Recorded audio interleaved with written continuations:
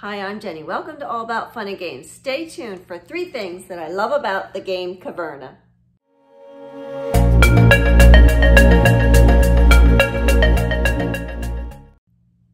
Caverna was published in 2013 and designed by UV Rosenberg. In the game, you are cave dwellers. You can build different rooms in the cave as well as mine in the deeper parts, but you can also go outside the cave and farm, planting grains and veggies and/or pasturing animals, all while growing a family.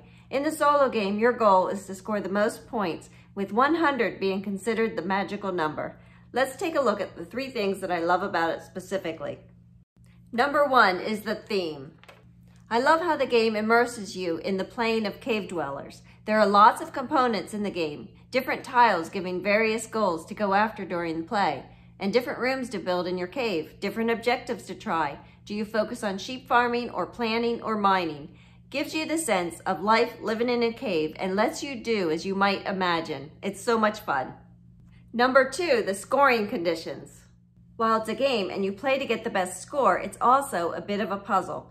What do you need to do to get the most points at the end of the game? Should you focus on planning first so you can feed your family without worry? Or do you mine deeper to gain rubies, which can be used to buy food?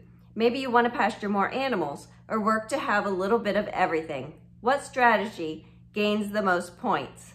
And I'm not sure yet. Although the magical number is 100, I've heard 200 can be reached, and I'm not seeing how that is even possible yet. So I've got to play many more games to puzzle that out. Number 3, the end of the game reward. I love at the end of the game looking at what you built and achieved. Whether or not you beat your previous score or not, it's so neat. You start off slow, but by the end, as you gain more meeples, can take more actions and have things in play like animals breeding, fields being harvested, adventures taken, so much can happen.